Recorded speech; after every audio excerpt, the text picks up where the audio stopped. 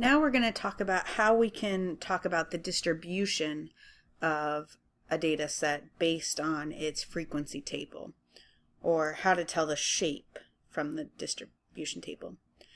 So in this class we're going to talk a lot about normal distributions. Normal distributions are also known as a bell curve. And when we graph it, it will look something like this.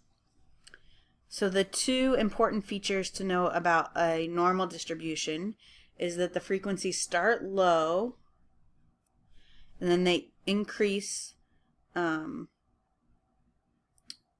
to higher frequencies, and then they decrease to a low frequency again. And the distribution is approximately symmetric, so that means going up, it goes up to the middle and then comes back down in the same way, or very similarly. So when you have a frequency table,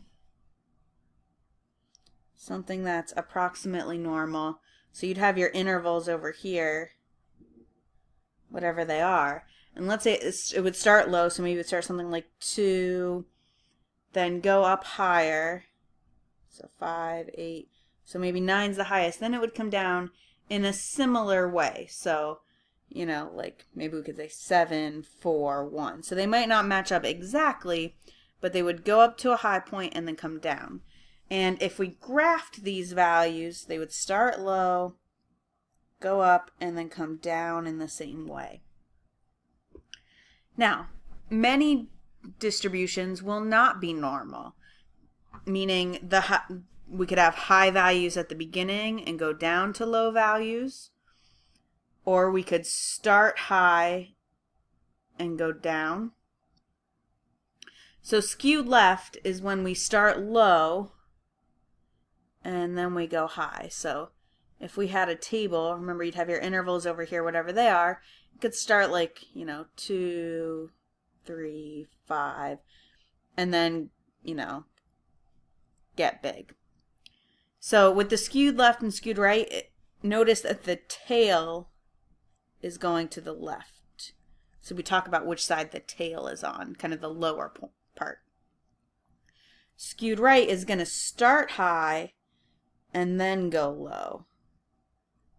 So the tail is going to the right. So a table here could look something where you have your bigger values first and then they go down. And uniform means it's really staying the same level the whole time. So our frequencies in a uniform distribution would all be the same number, whatever that is. So, for example, they could all be 5. Okay, so we're going to talk more about normal distributions later in the course. But one thing to just kind of talk about in your real life is sometimes students say they wish things were graded on a curve. Well, in a true curve, your distribution of grades would look like a bell curve, and the most number of grades would be exactly in the middle, would be a C.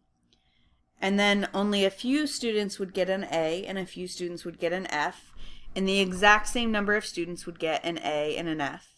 The exact same number of students would get a B and a D. So in many ways, it's not advantageous for a class for it to be graded on a true curve, because then you would have to guarantee that so many students get D's or F's.